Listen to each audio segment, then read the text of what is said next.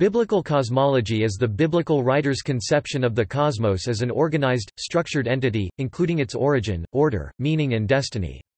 The Bible was formed over many centuries, involving many authors, and reflects shifting patterns of religious belief. Consequently, its cosmology is not always consistent.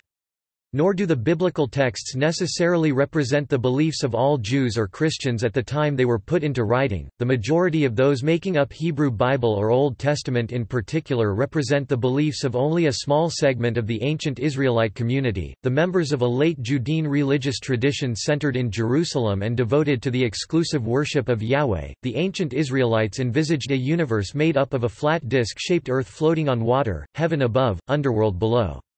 Humans inhabited Earth during life and the underworld after death, and the underworld was morally neutral. Only in Hellenistic times after c.330 BCE did Jews begin to adopt the Greek idea that it would be a place of punishment for misdeeds, and that the righteous would enjoy an afterlife in heaven.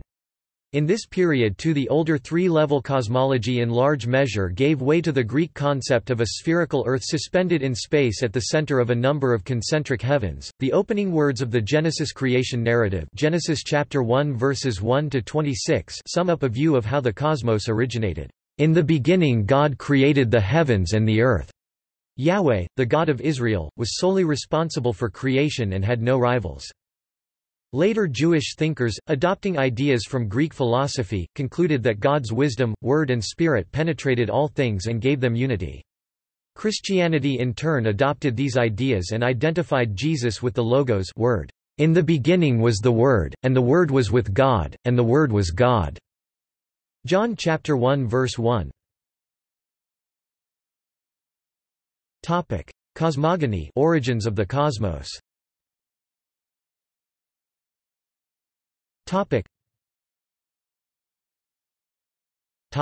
Divine battle and divine speech.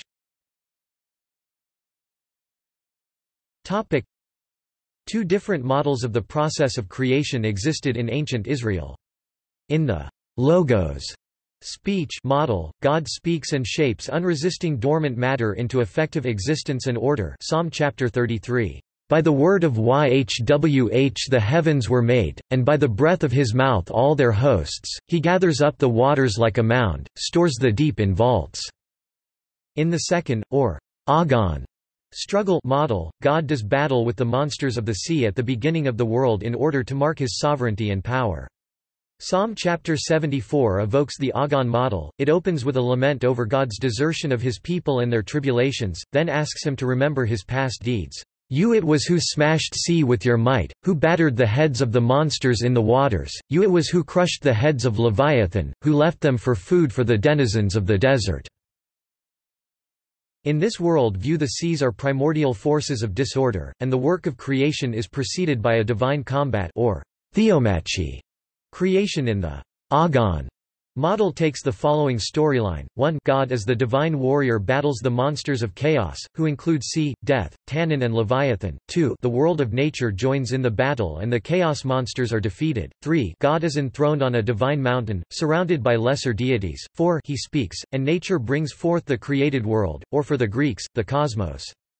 This myth was taken up in later Jewish and Christian apocalyptic literature and projected into the future, so that cosmic battle becomes the decisive act at the end of the world's history. Thus the Book of Revelation, end of the 1st century CE, tells how, after the God's final victory over the sea monsters, new heavens and new earth shall be inaugurated in a cosmos in which there will be no more sea. Revelation chapter 21 verse 1, the Genesis creation narrative, Genesis chapter 1, is the quintessential Logos creation myth. Like the Agon model, it begins with darkness and the uncreated primordial ocean. God separates and restrains the waters, but he does not create them from nothing. God initiates each creative act with a spoken word. God said, "Let there be," and finalizes it with the giving of a name. Creation by speech is not unique to the Old Testament, it is prominent in some Egyptian traditions. There is, however, a difference between the Egyptian and Hebrew Logos mythologies. In Genesis chapter 1 the divine word of the Elohim is an act of making into The word of Egyptian creator God, by contrast, is an almost magical activation of something inherent in pre-creation. As such, it goes beyond the concept of fiat divine act to something more like the logos of the Gospel of John.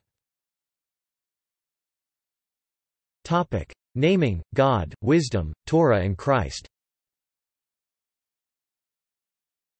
Topic: In the ancient world, things did not exist until they were named. The name of a living being or an object was the very essence of what was defined, and the pronouncing of a name was to create what was spoken. The pre-exilic before 586 BCE Old Testament allowed no equals to Yahweh in heaven, despite the continued existence of an assembly of subordinate servant deities who helped make decisions about matters on heaven and earth.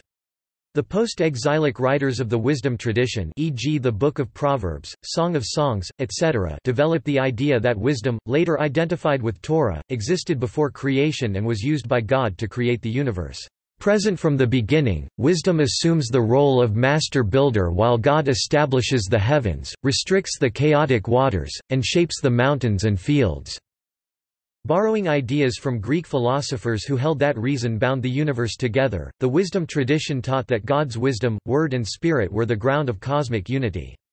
Christianity in turn adopted these ideas and applied them to Jesus. The Epistle to the Colossians calls Jesus, "Image of the invisible God, firstborn of all creation," while the Gospel of John identifies him with the creative word. In the beginning was the Word, and the Word was with God, and the Word was God. Topic: Cosmography, shape and structure of the cosmos. Topic: Heavens, earth, and underworld. Topic: The Hebrew Bible depicted a three-part world, with the heavens above, earth in the middle, and the underworld below. After the 4th century BCE, this was gradually replaced by a Greek scientific cosmology of a spherical earth surrounded by multiple concentric heavens. The cosmic ocean. The three-part world of heavens, earth and underworld floated into Home, the mythological cosmic ocean, which covered the earth until God created the firmament to divide it into upper and lower portions and reveal the dry land. The world has been protected from the cosmic ocean ever since by the solid dome of the firmament. The Tehom is, or was, hostile to God. It confronted him at the beginning of the world, Psalm chapter 104 verse 6 ff, but fled from the dry land at his rebuke. He has now set a boundary or bar for it which it can no longer pass. Jeremiah chapter 5 verse 22 and Job chapter 38 verses 8 to 10. The cosmic sea is the home of monsters which God conquers. By his power he stilled the sea, by his understanding he smote Rahab. Job chapter 26 verse 12f. Rahab is an exclusively Hebrew sea monster. Others, including Leviathan and the Tannin, or dragons, are found in Ugaritic texts. It is not entirely clear whether they are identical with Seer or Sea's helpers. The bronze sea, which stood in the forecourt of the temple in Jerusalem, probably corresponds to the sea in Babylonian temples, representing the Apsu, the cosmic ocean. In the New Testament, Jesus' conquest of the stormy sea shows the conquering deity overwhelming the forces of chaos. A mere word of command from the Son of God stills the foe. Mark chapter 4 verses 35 to 41, who then tramples over his enemy. Jesus walking on water. Mark chapter 6 verse 45, 47 to 51. In Revelation, where the archangel Michael expels the dragon Satan from heaven, and war broke out in heaven, with Michael and his angels attacking the dragon. Revelation chapter 12 verse 7, the motif can be traced back to Leviathan in Israel and to Tiamat, the Chaos Ocean, in Babylonian myth, identified with Satan via an interpretation of the serpent in Eden. Heavens.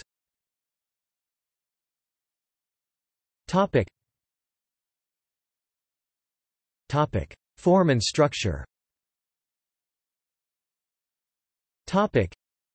In the Old Testament, the word shamayim represented both the sky, atmosphere, and the dwelling place of God.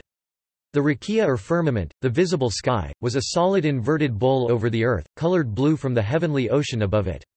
Rain, snow, wind and hail were kept in storehouses outside the rakia, which had windows to allow them in. The waters for Noah's flood entered when the windows of heaven were opened. Heaven extended down to and was coterminous with, i.e. it touched, the farthest edges of the earth, e.g. Deuteronomy chapter 4 verse 32. Humans looking up from earth saw the floor of heaven, which they saw also as God's throne, as made of clear blue lapis lazuli, Exodus chapter 24 verses 9 to 10, and Ezekiel chapter 1 verse 26. Below that was a layer of water, the source of our rain, which was separated from us by an impenetrable barrier, the firmament, Genesis chapter 1 verses 6 to 8. The rain may also be stored in heavenly cisterns, Job 38-37, or storehouses, Doi 28-12, alongside the storehouses for wind, hail and snow. Grammatically the word shamayim can be either dual two or plural more than two, without ruling out the singular one.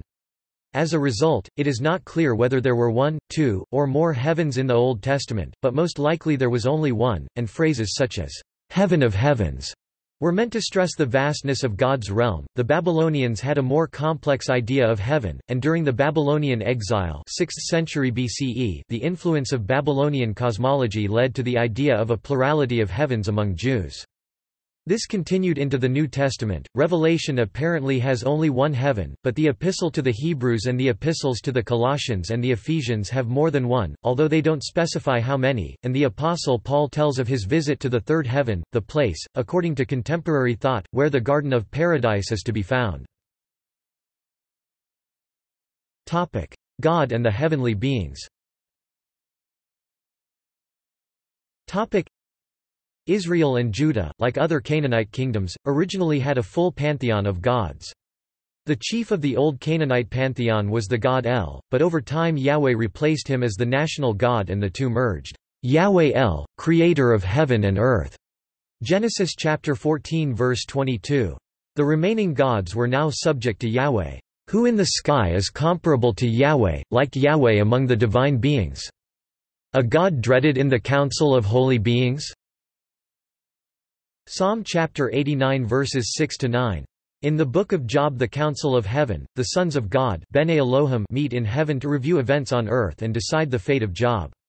One of their number is the Satan, literally, the accuser, who travels over the earth much like a Persian imperial spy. Job dates from the period of the Persian Empire, reporting on, and testing, the loyalty of men to God. The heavenly bodies, the heavenly host, sun, moon, and stars were worshipped as deities, a practice which the Bible disapproves and of which righteous Job protests his innocence. If I have looked at the sun when it shone, or the moon, and my mouth has kissed my hand, this also would be an iniquity.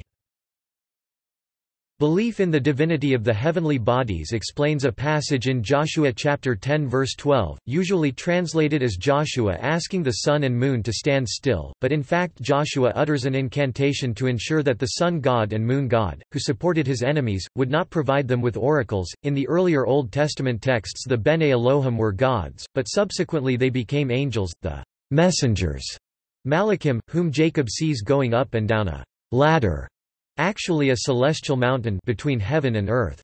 In earlier works the messengers were anonymous, but in the Second Temple period 539 BCE to 100 CE they began to be given names, and eventually became the vast angelic orders of Christianity and Judaism. Thus the gods and goddesses who had once been the superiors or equals of Yahweh were first made his peers, then subordinate gods, and finally ended as angels in his service. Paradise and the human soul. There is no concept of a human soul, or of eternal life, in the oldest parts of the Old Testament.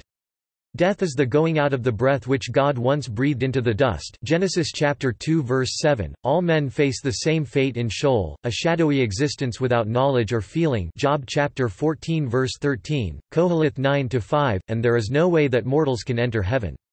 In the centuries after the Babylonian exile, a belief in afterlife and post-death retribution appeared in Jewish apocalyptic literature. At much the same time the Bible was translated into Greek, and the translators used the Greek word paradeisos paradise for the garden of God, and paradise came to be located in heaven. Earth. Topic. Topic. Cosmic geography. Topic. In the Old Testament period, the Earth was most commonly thought of as a flat disk floating on water. The concept was apparently quite similar to that depicted in a Babylonian world map from about 600 BCE, a single circular continent bounded by a circular sea, and beyond the sea a number of equally spaced triangles called Nagu, distant regions, apparently islands although possibly mountains. The Old Testament likewise locates islands alongside the earth. Psalm chapter 97 verse 1, these are the ends of the earth. According to Isaiah chapter 41 verse 5, the extreme edge of Job's circular horizon, Job chapter 26 verse 10, where the vault of heaven is supported on mountains. Other OT passages suggest that the sky rests on pillars, Psalm chapter 75 verses 3, 1 Samuel 2-8, Job chapter 9 verse 6, on foundations, Psalms 18-7 and 82-5, or on supports, Psalm chapter 104 verse 5, while the Book of Job imagines the cosmos as a vast tent, with the earth as its floor and the sky as the tent itself. From the edges of the sky God hangs the earth over nothing, meaning the vast ocean, securely supported by being tied to the sky. Job chapter 26 verse 7. If the technical means by which Yahweh keeps the earth from sinking into the chaos waters are unclear, it is nevertheless clear that he does so by virtue of his personal power. The idea that the earth was a sphere was developed by the Greeks in the 6th century BCE, and by the 3rd century BCE this was generally accepted by educated Romans and Greeks and even by some Jews. The author of Revelation, however, assumed a flat earth in 7-1. Topic: Temples, mountains, gardens and rivers. In the cosmology of the ancient Near East, the cosmic warrior god, after defeating the powers of chaos, would create the world and build his earthly house, the temple. Just as the abyss, the deepest deep, was the place for chaos and death, so God's temple belonged on the high mountain. In ancient Judah the mountain and the location of the temple was Zion, Jerusalem, the navel and center of the world. Ezekiel chapter 5 verse 5 and 38-12. The Psalms describe God sitting enthroned over the flood, the cosmic sea, in his heavenly palace. Psalm chapter 29 verse 10, the eternal king who lays the beams of his upper chambers in the waters. Psalm chapter 104 verse 3. The Samaritan Pentateuch identifies this mountain as Mount Gerizim, which the New Testament also implicitly acknowledges. John chapter 4 verse 20. This imagery recalls the Mesopotamian god Ea who places his throne in Apsu, the primeval fresh waters beneath the earth, and the Canaanite god El, described in the Baal cycle as having his palace on a cosmic mountain which is the source of the primordial ocean, water springs, the point where heavenly and earthly realms join as depicted as an earthly garden of God, associated with the temple and royal palace. Ezekiel chapter 28 verses 12-19 places the Garden in Eden on the mountain of the gods. In Genesis chapters 2-3 Eden's location is more vague, simply far away, in the east, but there is a strong suggestion in both that the garden is attached to a temple or palace.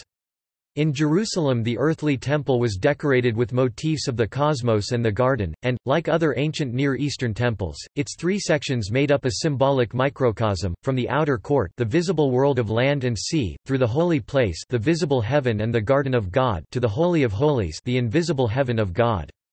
The imagery of the cosmic mountain and garden of Ezekiel reappears in the New Testament book of Revelation, applied to the messianic Jerusalem, its walls adorned with precious stones, the river of the water of life, flowing from under its throne. Revelation chapter 22 verses 1-2, a stream from underground, a subterranean ocean of fresh water, fertilizes Eden before dividing into 4 rivers that go out to the entire earth. Genesis chapter 2 verses 5-6, in Ezekiel chapter 47 verses 1-12, see Ezekiel's temple, and other prophets. The stream issues from the temple itself, makes the desert bloom, and turns the Dead Sea from salt to fresh.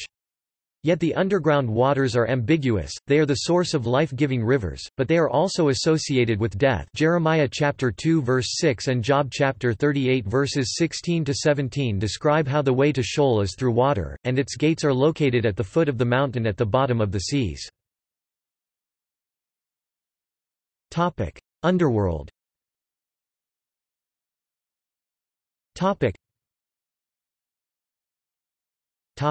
Sheol and the Old Testament.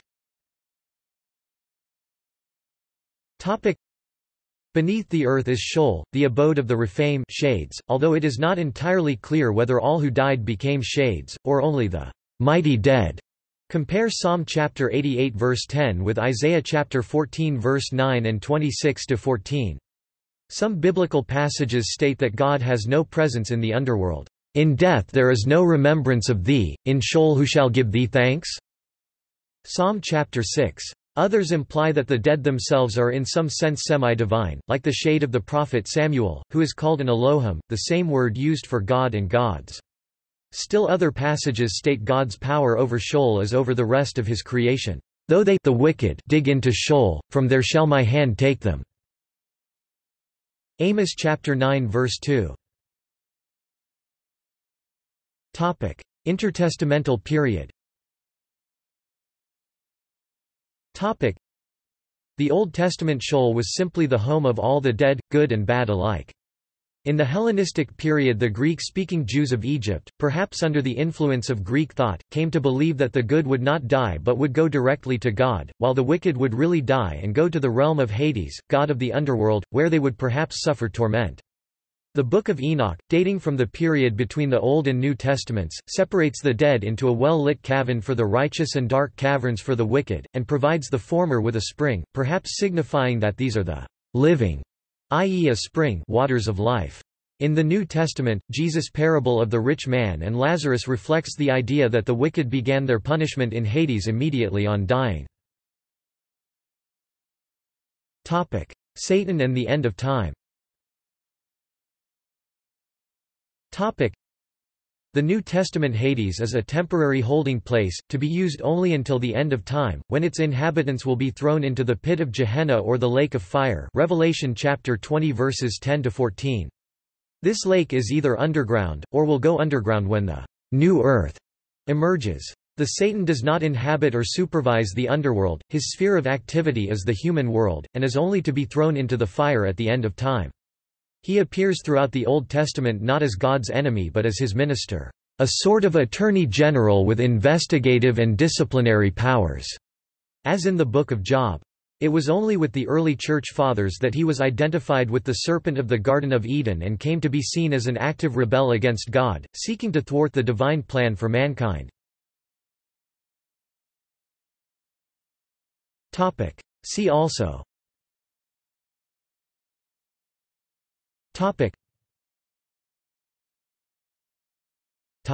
References.